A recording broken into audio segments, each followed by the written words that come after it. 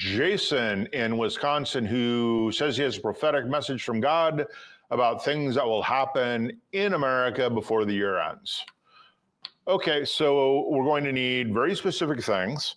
We're going to need dates. We're going to need specific people and very specific events, and as specific as you would get in the history books for 9/11. Do you have any of that, Jason? This is going to... Jason? And I can also... Can you hear me? Yeah. Yes. We want specifics, not generalities. No, I'll give you specifics. All right. And like I said, first prophecy, first date, first time, and people involved. Start with that. Date and time, please. So you want to know the things that come before we have a conversation about it? Because I thought we were going to have a discussion. You said you have a prophetic message from God about things that will happen. I'm interested in things that will happen. I don't care where you think the message comes from, but you say that about things that will happen. So you'll start with a date and a time, the people involved, and then what is the event? Very specific, please. Okay, so everything is going to be before the end of the year. So that's all you have to do is just watch. So before the end of the year, you'll see these things.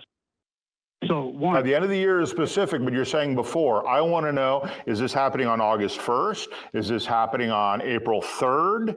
Is it 9 o'clock in the morning, 5 o'clock in the afternoon? Date and time, not before.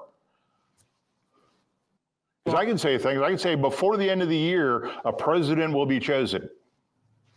Right? I'd say before the end of the year, somebody will get into an automobile accident. Those are not prophetic statements. Those are Barnum statements. I want prophecy, which means I want specific dates and times. So start with that. On this month, on this day, at this time. That's not how prophecy works. Oh, so you're going to make Barnum statements. You're going to make statements so general that they could possibly be true, right? Why don't you write it? Let's hear it. And let's see if it happens. Let's see if it happens before the end of the year. So, okay, one, President Trump will be back in office. All the charges. Blah, blah, blah, blah, blah, blah, blah, blah. You have no prophecy. God told you nothing because he hasn't told you anything because you don't have specific dates and times. You're not making prophecy. You're making Barnum statements.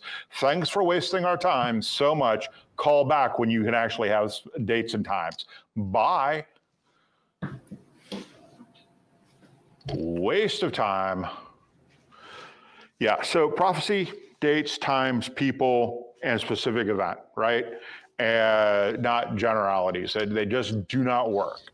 I'm sorry. I didn't give you a chance to talk there, Armin, but I just thought he was wasting our time from the get-go. Yeah, no. Good call. Good call.